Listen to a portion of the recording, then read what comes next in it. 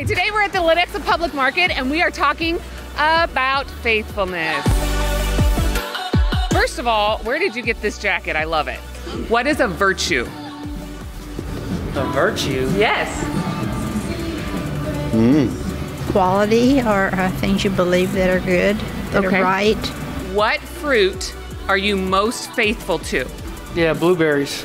I like my blueberries. You like blueberries too? Blueberries. What fruit are you most faithful to? Apple. Apple? Why? Just, they're always around and they're always good. Okay, so what's your favorite pie? Pie, apple pie. Oh my gosh, that's the perfect answer. I was hoping you'd say cherry. Oh. That's all I have. Thank you and good night. I would drop this mic, but it's too expensive to drop it. That's awesome. Give those guys a hand. Everyone puts work into that.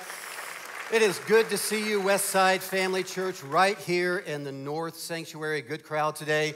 If you're watching online, if you're at our Speedway campus, you're our South Sanctuary. John Seifert, who actually attends our Speedway campus, is at a baseball tournament in Manhattan, Kansas. So give it up for John and everybody else who's watching online. So let me start by asking you guys a question about colleges, okay? All right. Here's the question. How many of you are KU fans? Okay. How many of you are K-State fans? That's really not the question, but I love to see you guys get fired up about that. All right, here's the question, the real question. How many of you, if you're younger, want to get into a good college, or if you want to get your kids or grandkids into a good college? Show of hands. Okay. How far are you willing to go? Have you been following this headline? U.S. charges dozens of parents and coaches in massive college admissions scandal. If you don't know what's going on there, the charges that parents paid a consultant named William Singer to fabricate academic, athletic credentials and bribe college officials in order to get their kids into prestigious universities. There were fake test scores, there were fake photos.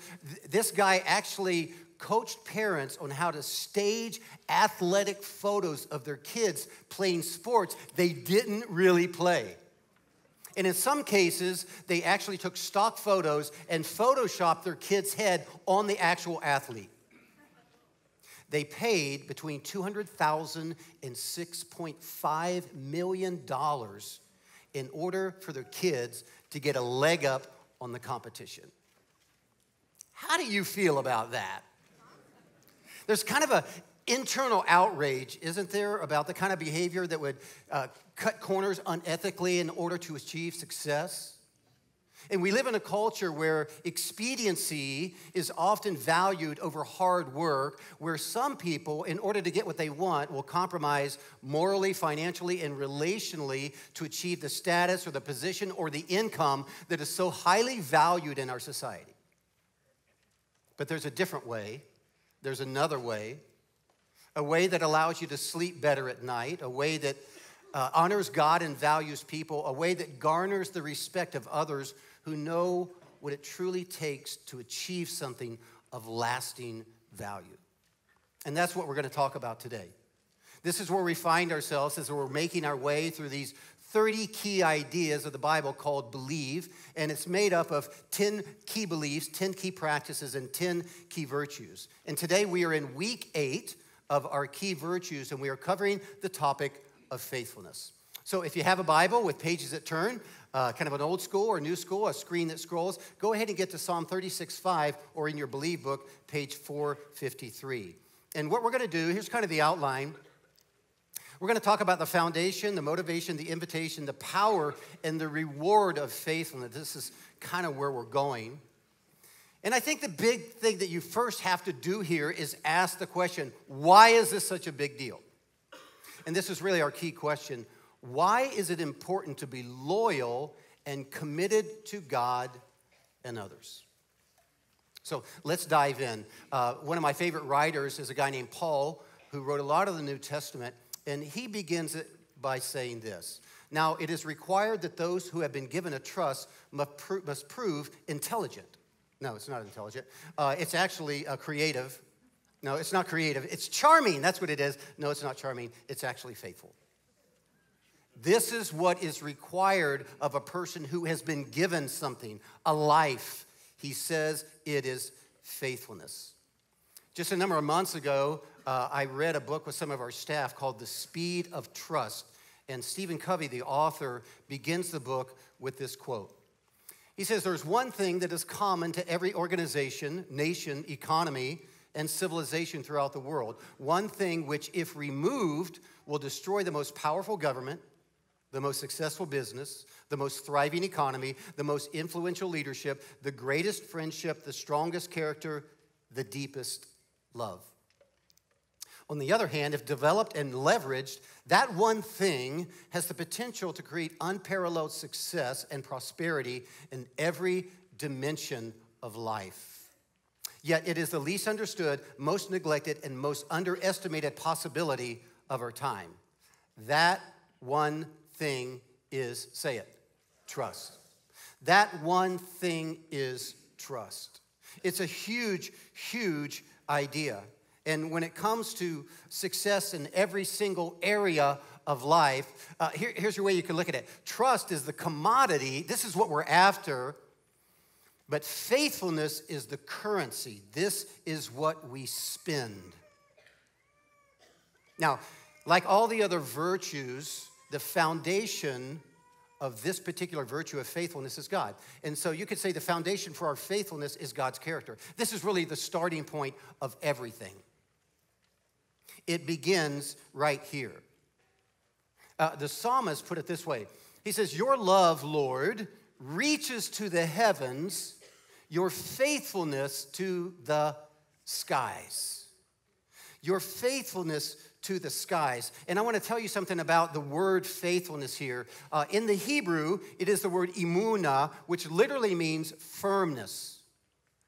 And it carries the idea of something being trustworthy, that when you place your weight upon it, it will not fail. It will hold you. It will support you.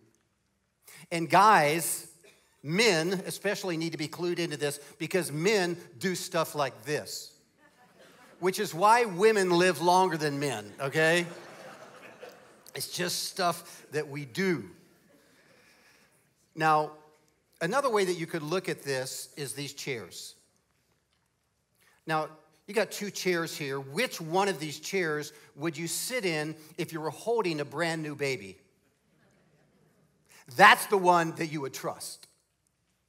That's the one that you can count on. That's the one that is dependable.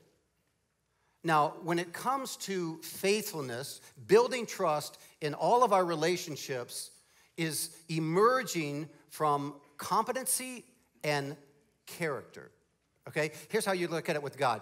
God can be trusted because he is able, competency, to do what he says he will do, and he delivers character on what he says he will do. If you read the Hebrew scriptures, you see that God was always faithful to his people Israel, but they were not always faithful to him. They lived in an ongoing cycle of faithfulness, failure, and forgiveness. Faithfulness, failure, and forgiveness. Anybody? It sounds familiar, doesn't it? This is the story of our life as well. But there's good news, right? There's redemption in all of that. The writer of the book of Lamentations, Jeremiah, said, because of the Lord's great love, we are not, say that word, consumed. For his compassions never fail. They are new every morning. Great is your what? Say it. Faithfulness. I don't know about you, but it's God's faithfulness in the midst of my brokenness that inspires me to keep going on because I'm never going to get it right in this life. I'm going to lose my cool. I'm going to get frustrated. I'm going to protect myself. I'm going to talk when I should listen. I'm going to marginalize people who don't want to do what I want them to do. And that's before noon, folks. Right? Does anybody feel that way? It's just, I'm never going to get it right. But it's okay. God is faithful. And it's his faithfulness that inspires me to want to be faithful. The motivation, you could say, for faithfulness is gratitude. Because if it's fear of reprisal or some warped belief that God is going to love you or me more because we're doing everything the right way, you're going to be trapped in a performance-based religion that will steal your joy for the rest of your life. Do not do that. Here's the invitation from our key verse. Let's read this together. Let love and faithfulness never leave you. Bind them around your neck. Write them on the tablet of your heart. Then you will win favor and a good name in the sight of God and man. This is the vision that faithfulness would be so deep within the depth of our lives. That is the heart, that it would be evident to everybody around us, and that is the neck. It's just everywhere in our lives. This is the key to success with God and people. Now, we know this. It's somewhat intuitive, which is why we make promises to be faithful in our relationships.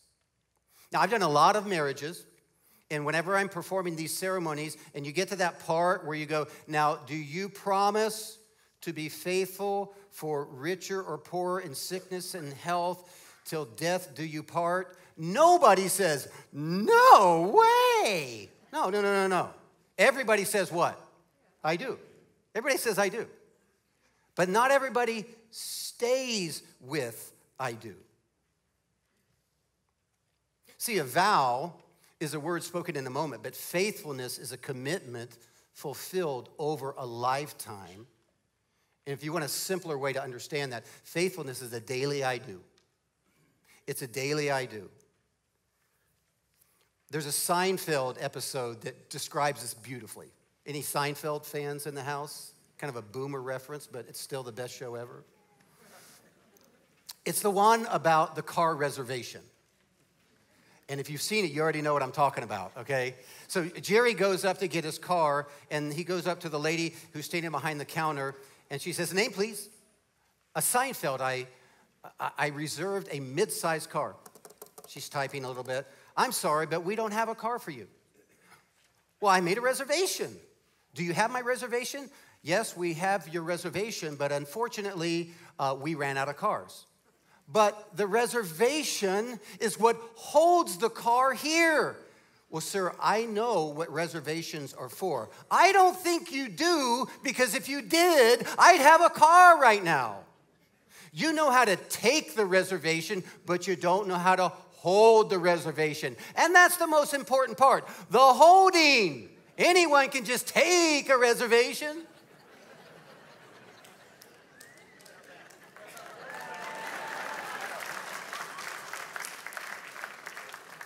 Faithfulness is the holding. Faithfulness is the holding. It's not just speaking the vow, it's keeping the vow. It's holding the vow. It's being the kind of person in your relationships where somebody says, you can count on her. He is rock solid. They are dependable. Not perfectly, at least not in my marriage. I mean, as soon as I got married, my vow to treat my wife tenderly was tested in a big way. We were leading a singles ministry at Pantego Bible Church in Arlington, Texas, where Randy Frazee and I used to serve together. And we had taken the singles to go snow skiing in Colorado. And we checked in, and then we made a snack run. And as we're going down the aisles, I discovered something I hadn't seen in a long time. It's Frosty root beer. And I was like, oh my gosh, Frosty root beer. I grew up drinking this root beer in Orlando, Florida, and I hadn't seen it in decades. And so she's like, whatever. I'm like, no, you don't understand. Frosty, the best root beer you've ever had. She's like, that's fine, whatever. I'm like, I'm going to buy some. Do you want me to buy some for you? Not really. Are you sure? Because it's the best root beer you've ever had. No, I'm sure. Are you positive? Yeah, I'm not in the mood for root beer. Not in the mood. It wasn't the last time I heard that, by the way. So I'm like, okay, I'm going to get my Frosty root beer. So I got my Frosty, and we got back to the condo, and we had this big gathering. There's hundreds of people in this room, and I'm living large. You know, I got my ice-cold body of Frosty in my hand.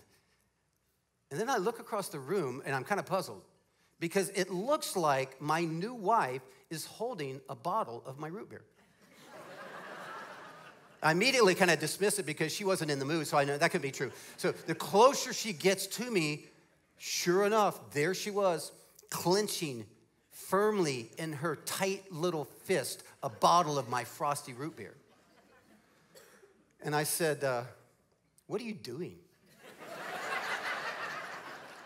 She said, what do you mean, what am I doing? I'm like, what are you doing with my root beer? And she said, well, I was thirsty.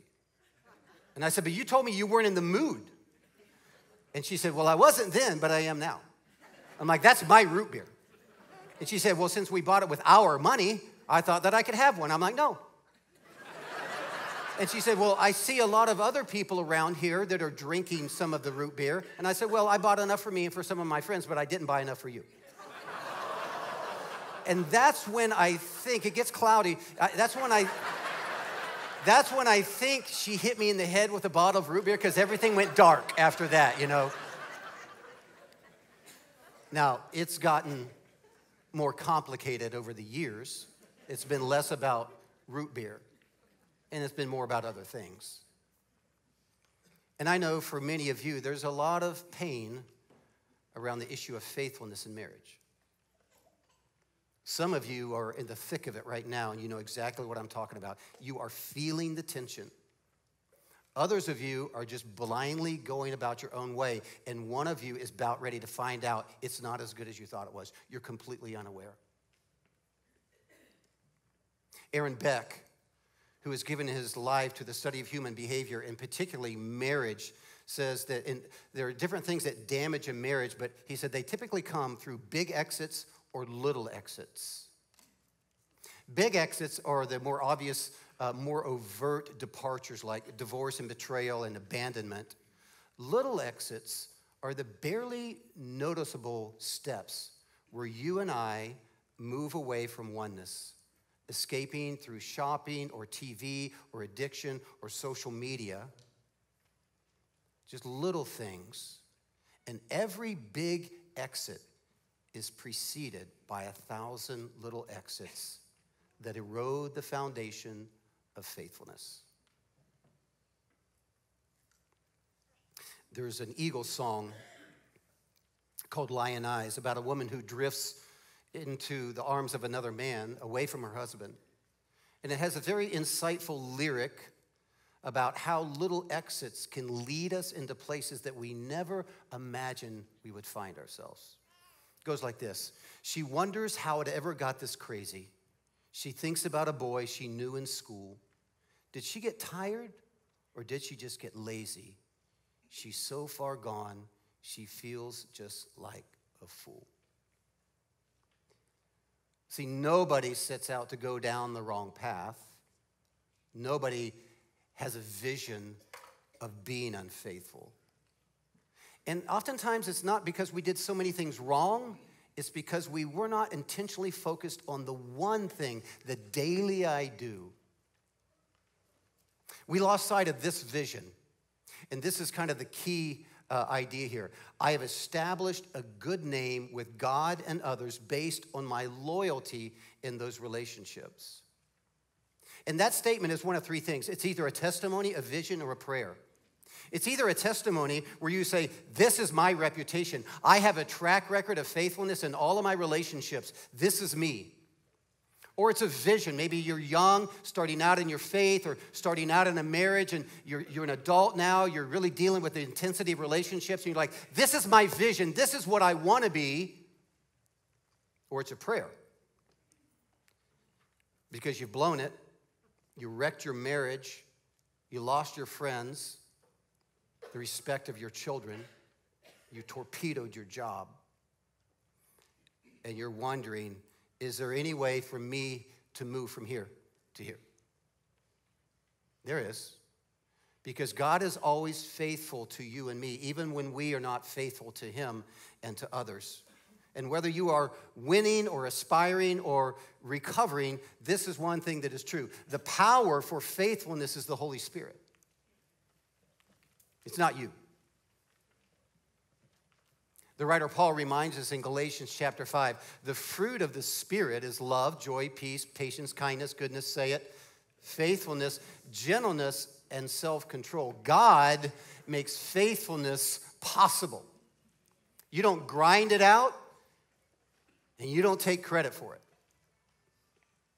It comes through the daily I do of the beliefs and the practices that we've been talking about over the past 28 weeks. That's what makes faithfulness possible. I read a fascinating scientific study in the Journal of Personality and Social Psychology recently about the correlation between the practice of prayer and faithfulness. And researchers found that in the study, they took a group of people and the spouses prayed consistently and specifically for their spouse every single day over a period of 4 weeks. And the other people in the group did not. And what they found is those people who engaged in that daily specific prayer for their spouse began to see their relationship as holy and sacred, which led to intense feelings of romance and intimacy with their spouse. Now, I never thought I'd see the day when science would say prayer can actually spice up your sex life. But apparently it's true. And so, gentlemen, figure it out. There are many reasons that you should be in prayer. But the point is if we lean in and live faithfully, not perfectly, but in our brokenness, have deep dependence upon God and His power, then something very special happens. He says there is a payoff. There is a reward. Faithfulness yields a reward in this life and in the life to come. In this life, I've seen it in my own experience as a pastor over 25 years, and I think the data supports it. In this life, here's what you're going to have. You're going to have a thriving marriage. You're going to have better friendship, respect of your peers, admiration of your kids, customer loyalty, leadership influence. We know this is true. And in the life to come, the applause of God. The applause of God. And I love this idea. You see, this life will end, but there is a new life that is emerging in the new heaven and the new earth. And though the rewards of faithfulness in this life are great, there is something that is far, far greater. And I know it doesn't feel like it's that big of a thing now. That's like, oh, that's eternity. That's so far away. Yet I guarantee you, nothing will matter to you more than standing before your Heavenly Father in that moment and hearing Him say, well done. Nothing. The Apostle Paul, who was 100% motivated by eternal reward, says it this way when he considers the end of his own life. He writes, "For I am already being poured out like a drink offering, and the time for my departure is near. I have fought," listen to these 3 words, "I have fought the good fight, I have finished the race, I have kept the faith. Now there's in store for me the crown of righteousness, which the Lord, the righteous judge, will award to me on that day, and not only to me, but also to all who have longed for His appearing." Now, there are 3 very powerful word pictures from these 3 words that were just mentioned here. Let me show them to you. There's fought. It's the word agonizomai, from where we get the English word agony. Why is that there? Because being faithful will cost you something. When everybody else is sliding sideways and compromising, you are intensely engaged to be loyal in your relationships.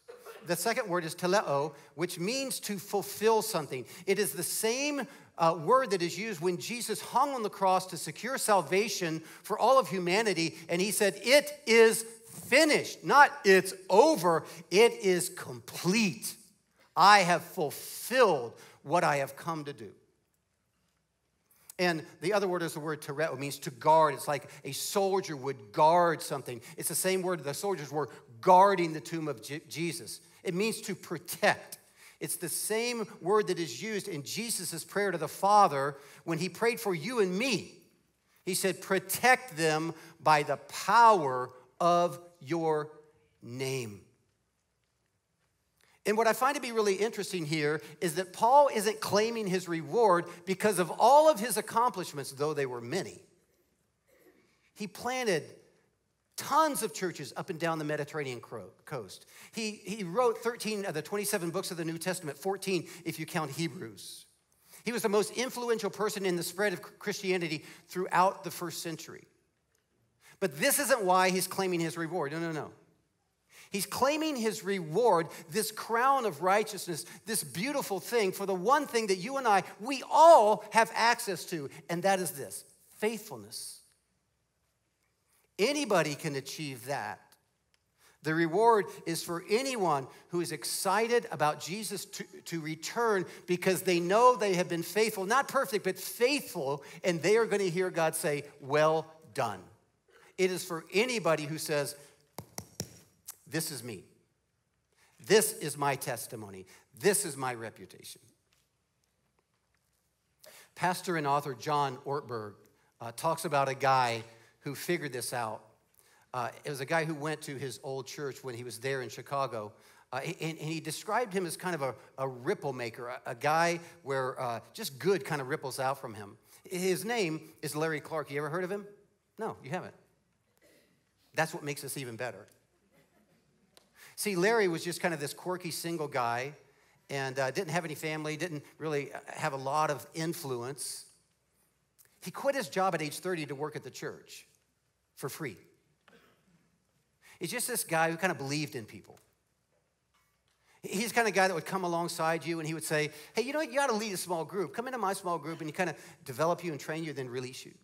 Hey, you ought to be on a serving team and help you find out what your gifts are and your passions are and then kind of release you to serve.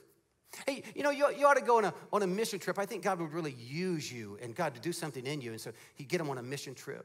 Just kind of came alongside this kind of quirky single guy. Didn't really have a job. One weekend, there was an all-church small group leader retreat. And Larry came, and in like fashion, he brought tons of people. And Saturday, they all went out jogging, and Larry stepped off a curb, was hit by a bus, and killed. Just like that. It was devastating. The next day, they had to go back and prepare for a viewing. They didn't know if anybody would show up. Larry never got married, didn't have any kids, didn't have any family, didn't have a job. So many people showed up for the viewing that 800 people stood in a line for 3 hours to walk past the casket of this jobless, quirky, single ripple maker named Larry Clark. Ortberg says, the next day we had the funeral, and for the 10 years that he had served in that church, only once did they ever move a funeral out of the chapel into the auditorium that held thousands and thousands of people, and that was for a single, unemployed, quirky ripple maker by the name of Larry Clark. And after the funeral, nobody talked about his possessions, and nobody talked about his accomplishments, just his capacity to love. This quirky, single, unemployed guy named Larry Clark. And the ripples kept going out. There's a guy named Doug who's doing inner city work in the name of Jesus in Chicago. There's another couple that is working in community development in Africa in the name of Jesus. There's a gal named Jules who wasn't a follower of Jesus, and she came to Larry's group. She became a follower of Jesus, became a life group leader, led a bunch of other people who became followers of Jesus, and they're leading groups, and it goes on and on and on. Larry has been dead for over 20 years, but the ripples keep going out and out and out and out. Will yours? Will mine? They can if we remain faithful. Let's pray together. Well, God, thank you for your faithfulness to us. We know that's the foundation of everything, and it is your loyal love, it is your compassion that woos us and inspires us to be faithful to you and to people that you have placed in our lives. Thank you that you have implanted within us your Holy Spirit who gives us the power to be faithful because it's simply not something we can do on our own. Thank you that you forgive us when we fall, and that even though we have the cycle of faithfulness and falling away and forgiveness, you keep leaning in and you keep loving us. And because of that, we are inspired to follow you. And I pray that you would strengthen us all so that we can live with a great anticipation of the crown of righteousness because we have been faithful and we get to hear you say, well done. This is our prayer in Jesus' name. Everybody said, amen.